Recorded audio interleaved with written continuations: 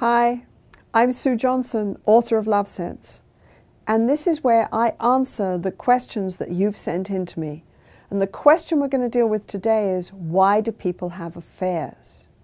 Somehow out there in the media, it seems like the answer is that we're all completely caught up in lust for most of our day. In fact, survey research says that most people report that they do not start affairs because of any kind of sexual dissatisfaction in their relationship. What we know from 30 years of working with couples is that people start to turn towards someone else when their relationship is painful, when they're caught in conflict, and when they just can't find a way to connect, to feel safe and connect with their partner.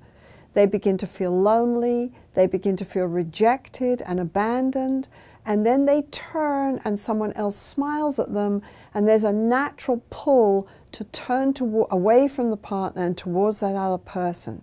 So most affairs start out of a desperate longing for connection and not being able to find it with your partner.